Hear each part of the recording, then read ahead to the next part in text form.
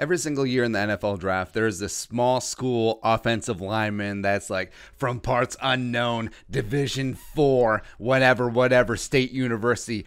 You get the grainy all 22 film, just like it's like a shot by Zapruder. Zzz, that old thing, right? 2017 is Antonio Garcia from Troy. 2018, Alex Kappa from Humboldt State, which doesn't even have football anymore.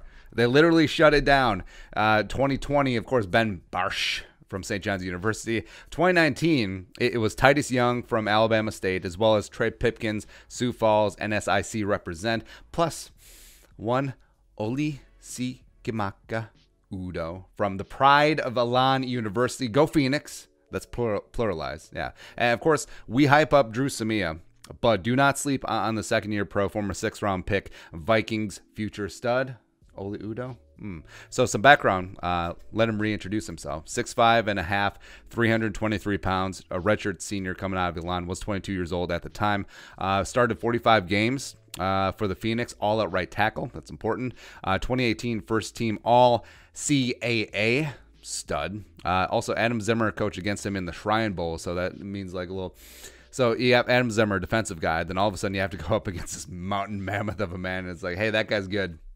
Yeah, I'm sure that really helped. Combine, 95th percentile in wingspan. I mean, dude is a straight-up condor. He is a 747. But the drawbacks, not quick. Could be a poor scheme fit. Short shuttle timing was troubling, but also did run a 5.05 40.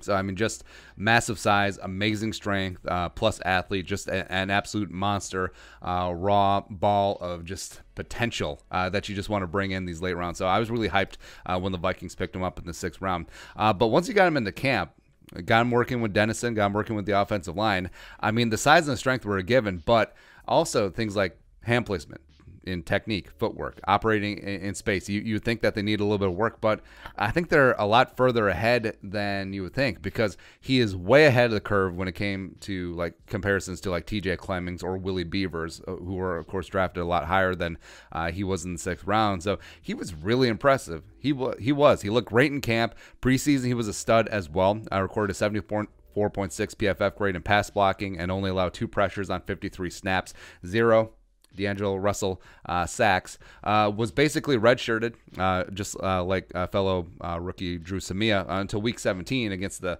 exhibition game against the Bears. And we did the film breakdown on both those guys a couple days ago. And, I mean, Oli Udoh was really damn impressive and performed well in 31 snaps. Now, he had a low PFF grade because he did draw 2 penalties. One was a pretty bad holding call.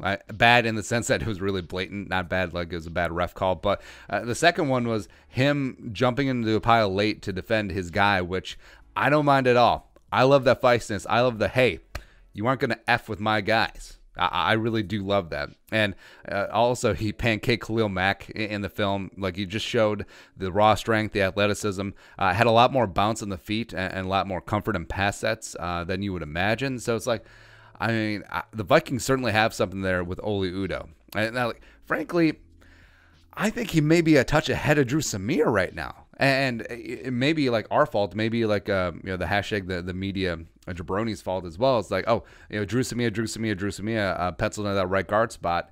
What if it's Oli Udoh? It certainly could be. I mean, Udoh does need to ramp up a little bit more aggression in the run game, but of course, I mean, he has the size and the strength to do that. But also, pass blocking is just miles ahead of where you thought it would be. Like, he was really ahead of the game. And as much as we hype up Samia, I mean, you really do need to hype up Oli Udoh as well. And if the Vikings are truly committed to getting the best 5 offensive linemen on the field, like they say that every single year, except then they